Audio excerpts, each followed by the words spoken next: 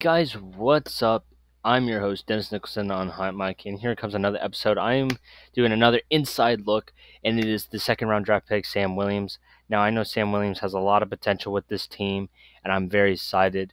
Sam Williams was considered an elite junior college prospect coming out, and definitely a lot that I see in Sam Williams is just Micah Parsons-esque, man. I just want to get right into this breakdown. Um, would definitely when the initial draft pick happened, I was very happy, to get some guy like Sam Williams that is an edge, but could play some linebacker, could be a very versatile player on this offense, and there's just a ton of highlights and breakdown.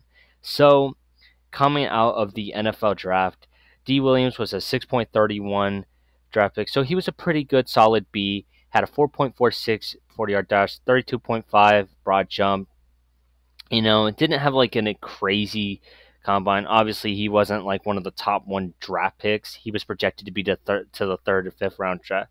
But when I look at his tape, a lot that I see is just the way he just approaches the line. And just you'll notice in some of these tapes, he obviously goes somewhat into the interior D line to obviously the end, but just the way he breaks off and just the way that he approaches, it's a lot of Micah Parson esque. Like I don't know what it is, but there was just some clips of these highlights I was looking at. Obviously, to just have that off the field speed. I know sometimes he does become a chaser, but the way he could strip the ball out right there that he did against the LSU quarterback, he just has a lot of electricity to him, and I just have nothing but just high expectations for this prospect.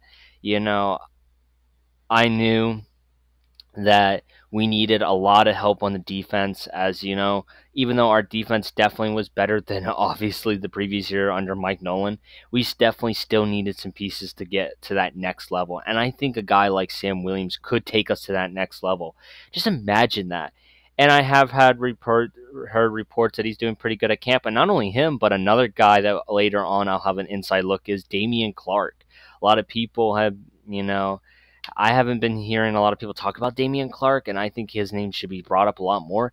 As Dan Quinn has been saying some very promising things, and obviously Sam Williams has some promising things too, man. I just have nothing but high expectations for him, guys. And obviously I know I didn't go in depth as much as I did with like maybe Tyler Smith, but I just wanted to show some highlights, give my kind of like opinions of what I feel like about Sam Williams. And I think yet again this is another draft pick that I'm very excited for. He seems very cool and calm and collective in his interviews, and I just have nothing but excitement, for a guy like Sam Williams. So I hope you Dallas Cowboy fans are pumped, man, as much as I am. I'm really just pumped, and please comment down below what your thoughts are about Sam Williams, man. I just have a lot of, great thoughts about him. But anyway, guys, this is the host of Hot Mic, Dennis Nicholson. Sign out. Peace.